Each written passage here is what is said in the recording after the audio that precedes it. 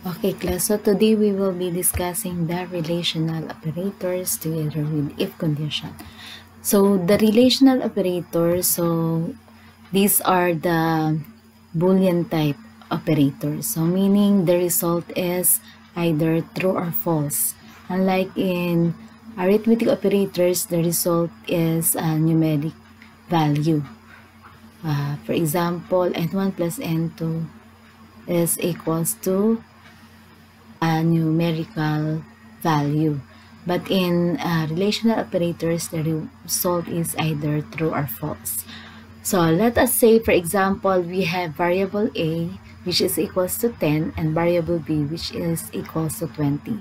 So these are the following operators. So we have equal to, the symbol is in equal equals. So it means equal to, it checks if the two values or two operands are equal or not. So if yes, then the conditions is true. Otherwise, and the condition is false. And for example, if a is equals to b, in this example, 10 is equals to 20, so this is false. Or a is equals to b is not true or false. Not equal checks if the two values or operands are equal or not. If values are not equal, then conditions becomes true. 10 is not equals to 20, so that is true. 10 is not equals to 20, so it is true. Greater than checks if the left operand is greater than the value of right operand. If yes, then condition becomes true. So in this example, 10 greater than 20. So 10 greater than 20 is false or not true. Next is less than, checks if the value of left operand is less than the value of the right operand. If yes, the condition becomes true. A is 10 less than B. 10 is less than B, which is 20. That is true. 10 less than 20 is equals true. Next is greater than or equal to. So it can be either greater or equal. So either greater or equals any of that operator. So greater than or equals, check if the value of left operand is greater than or equal to the value of right operand.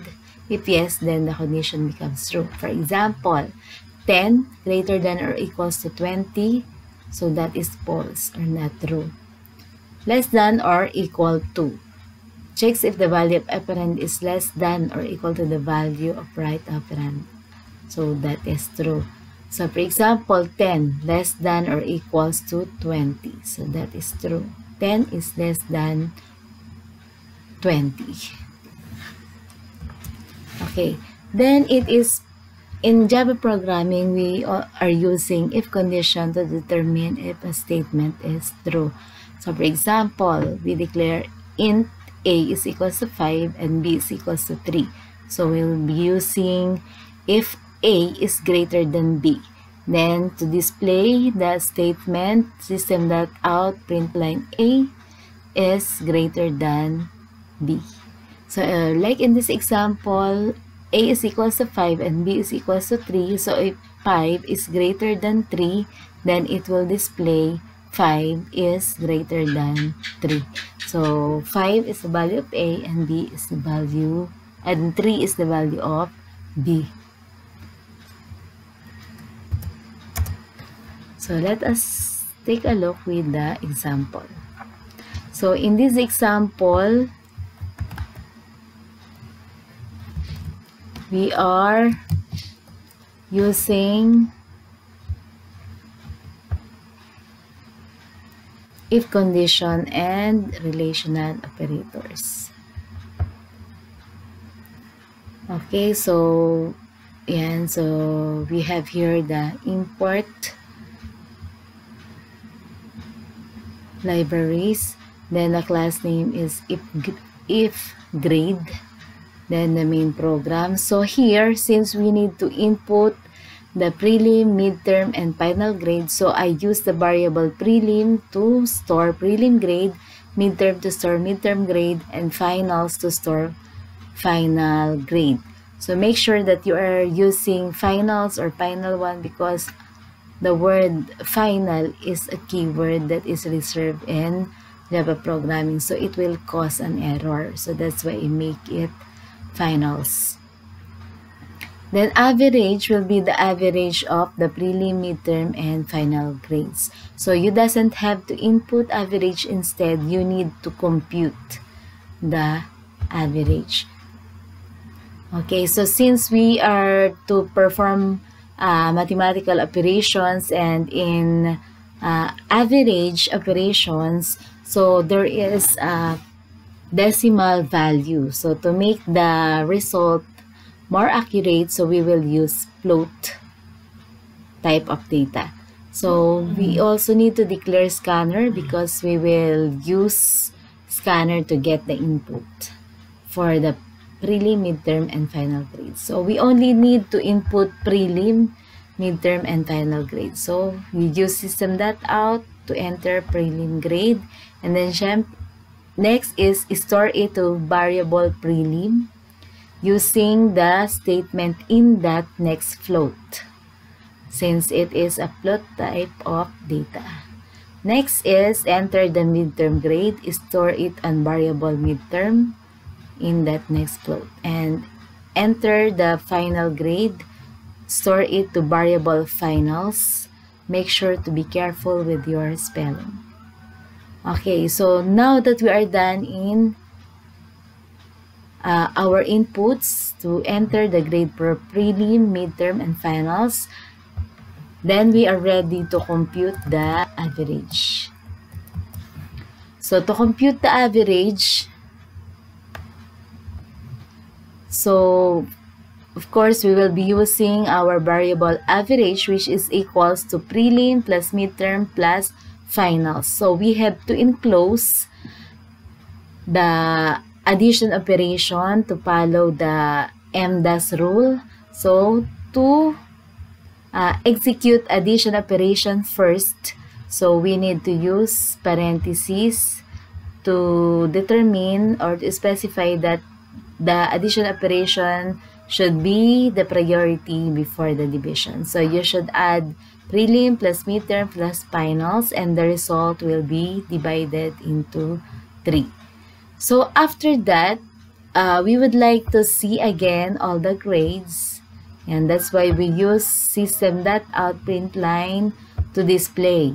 So we use println so that we will be displaying prelim grade, then midterm, then finals, and then the average. So the computed average is displayed here. So system.out println the average, or you can also put it together so that you can easily see the computation of average.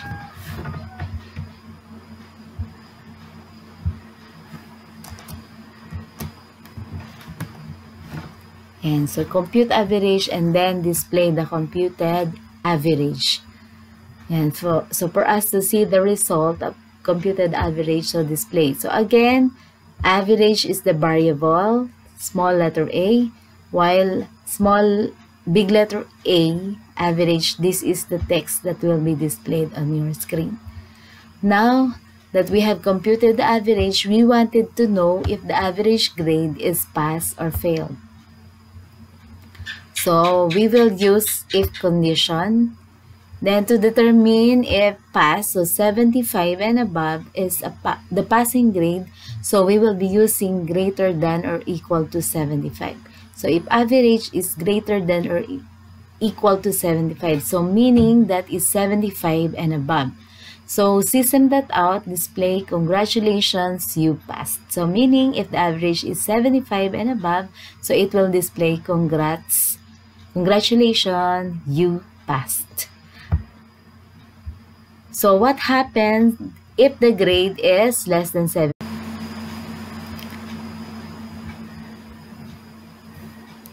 So if average is less than 75, it will not display anything. So what we do is we create another if condition if average is less than 75. So meaning 74 and below or below 75. So it will display sorry you failed. Okay. So if we will run this program,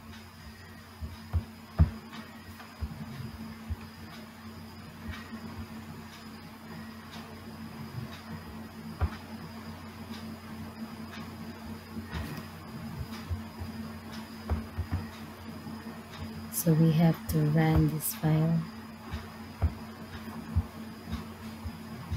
So enter prelim with grade. For example, prelim grade is 98.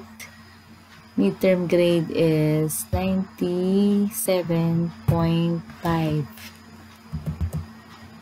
So it should be 0.5 or 0.6. 83.9 final grade. So the average is 93.16. So the message is congratulations, you passed. How about if the grade is less than 75? So let us run again. So let us try another input, new sets of input for the prelim grade. So we will be using a lower grade, 73.5, 65.3, and 70. Okay, so the average is 69. So as you can see, the prelim, midterm, and finals are displayed again.